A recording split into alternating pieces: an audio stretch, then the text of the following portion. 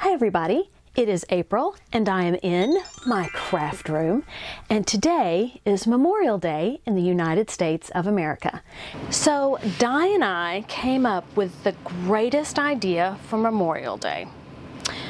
We are going to both make Memorial Day quilts, and we're both going to use patterns that incorporate stars.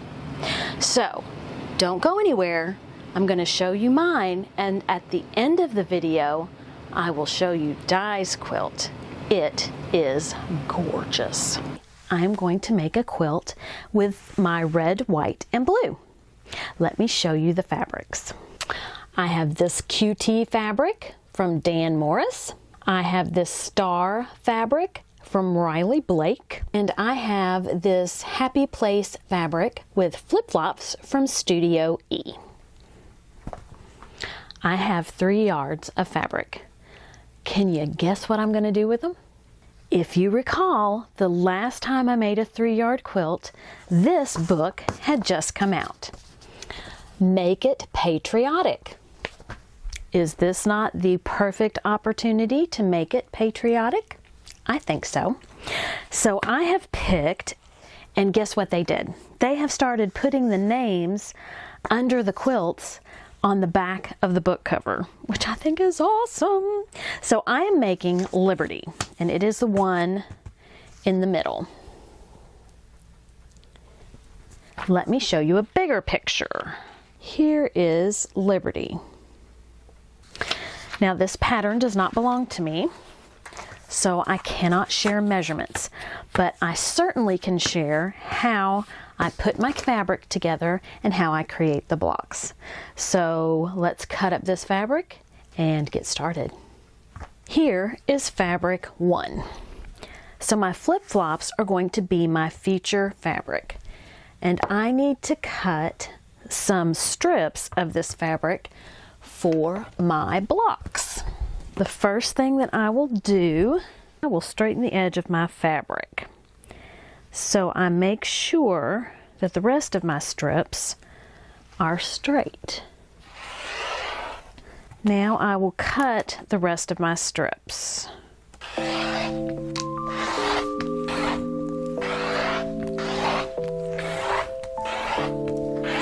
Done with fabric 1. Now we move on to fabric 2. Fabric 2 is not the feature fabric, and it is not the darkest fabric. So I will again straighten up the edge and cut out what I need from fabric 2.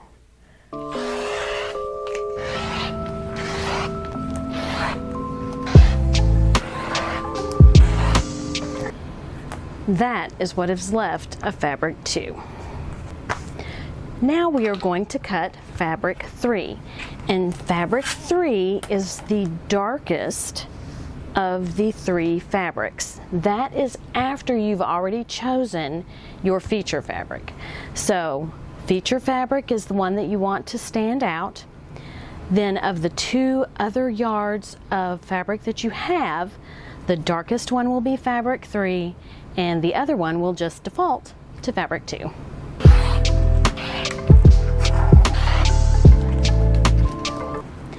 The directions call for me to cut out some more of this fabric for the border, but I'm going to hold off on that because I may want my border to be wider than what the pattern calls for.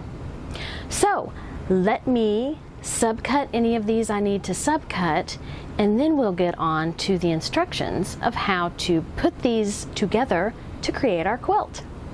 The first thing that our pattern calls for is to take 1 fabric 1 strip and 1 fabric 2 strip and make a total of 2 sets. The next step in our pattern is to take 1 fabric 2 strip and 1 fabric 3 strip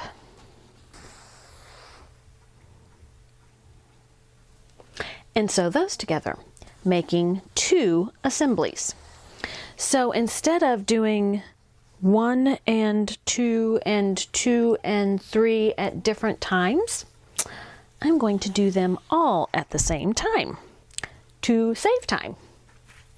Now remember, right sides together. I cannot tell you how many times I have not sewn right sides together.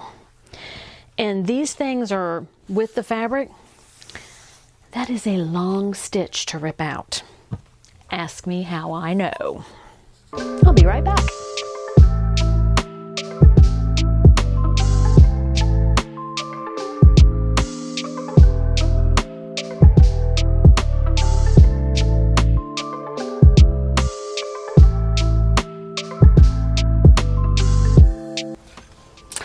As you can see, I have all of my strips sewn together. Now I'm going to subcut those strips per the instructions. I'm hoping they all get subcut the same way and I can just stack them up. What I'm going to do is I'm going to stack these up. Now I did press them, so I'm going to stack them. I did not cut the selvage edge off before I sewed them together. And the way I'm going to stack them is where their seams won't touch. So I can keep them nice and straight, but I don't have a lot of bulk that I need to go over. So you can see they're all stacked up on one another. I'm going to go to the end and cut off the selvage edge. So now I'm just going to follow the instructions and subcut my fabric. And this gives me 4 of my units. Now what I'm going to do with those is I'm going to take this unit and this unit and sew them together to make a 4-patch. And that is what I'm going to do with all these subcut units once I get them all done. Here is the fun part of our project. Now there are multiple ways to get half square triangles. The way I'm going to do it right now is I am going to put my square and line up 2 of the points that are across from one another on a straight line on my mat. Then I'm going to place my ruler down along that straight line and use a pin, and you can use a Sharpie or whatever you choose to make this mark. Once we've done that, we need to get fabric 3, which is the other half of our half square triangle, and then lay 1 block on top of the other. What we're going to do from there, and this is another tool that you can use to mark your half square triangles, we are going to sew a 1/4 inch seam on either side of that center line. And I shouldn't say of either side. We are going to sew a 1/4 inch seam on both sides of that line. This line is where we will cut our triangles. I can chain piece.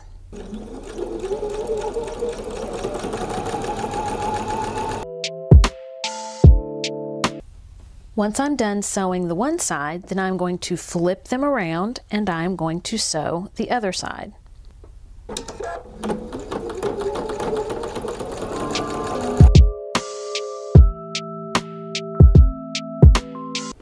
I'm going to cut these apart. There will be 2 threads since I sewed on either side of that center line. And then I will take my ruler, I will line it up on that center line, and I will cut. So now when I open this up, I have 2 half square triangle blocks. Now I need to press them. Conveniently enough, I happen to have a wool mat right next to where I cut these, and I'm going to press them because these are very susceptible to being stretched right now. So you just fold it over. I'm folding it towards the dark side, and then I'm just going to press the center. And they are nice and flat. Now we need to get these to the size that we need. There are multiple ways to get your block down to the size that you need it. The first way is to press your block open and then have a ruler that is the size of the final block, and you place it on your cutting mat and you cut the pieces. And there is your perfect half square triangle block. What makes this process even easier is if you have a rotating cutting mat to get that perfect half square triangle. Another way is to press your half square triangle but leave it closed.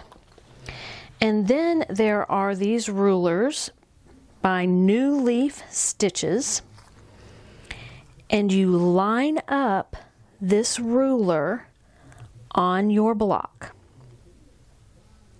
You hold it down, you cut either side, and that gets rid of the excess. Then there are slits on the side where you cut.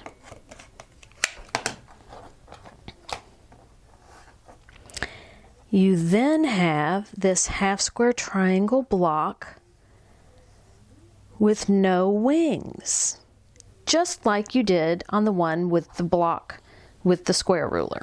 You use that method.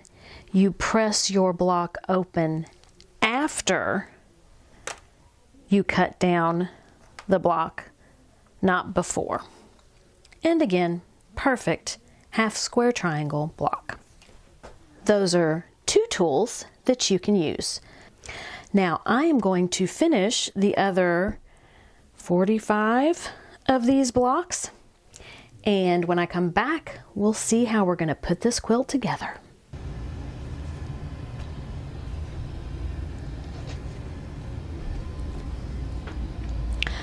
So we have put together our 4-patch, and we should have,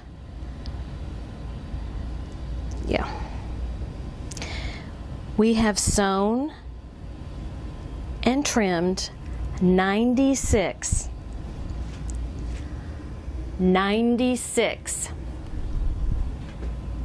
half square triangle blocks. And then we have our center square.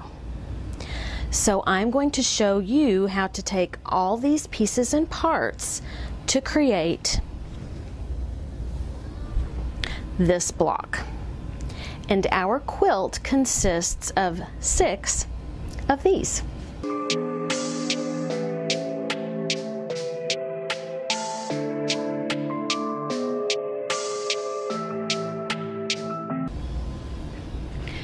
So here I have sewn these half square triangle blocks together to make the points of my star or the arrows.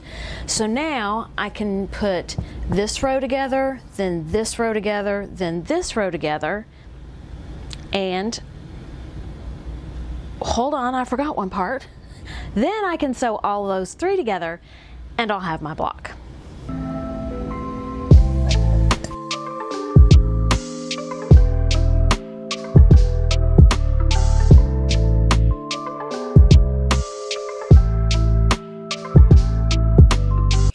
Here you can see where I've put the whole block together.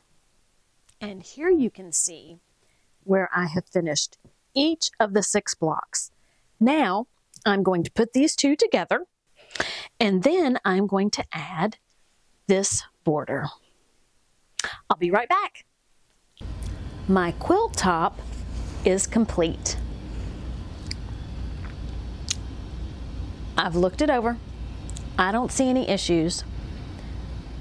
This is probably one of the most labor-intensive 3-yard quilts that I've done. But when you look at the outcome, you can't help but be proud that you took the time to do it. So, this is my Memorial Day quilt. Now all that's left to do is quilt it.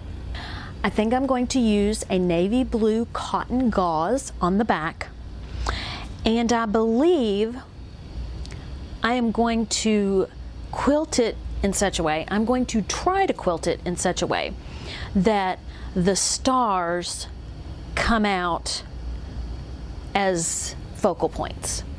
So let me go quilt it and we'll see if I can do that, make the stars the focal point. I want to thank you all for watching my video. For those of you who watch my channel that aren't from the United States, you can always use your country's colors in that 3-yard quilt, and I guarantee you it's going to turn out beautifully. Have a great day, eat some chocolate, and be kind to everyone. Until next time, bye. And don't forget, coming up right now, Di's Quilt.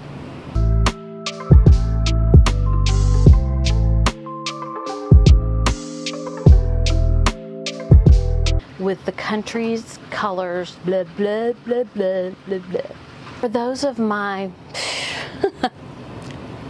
And we are going to make a memorial and a mama. Wow. I think I'm going to use a cotton...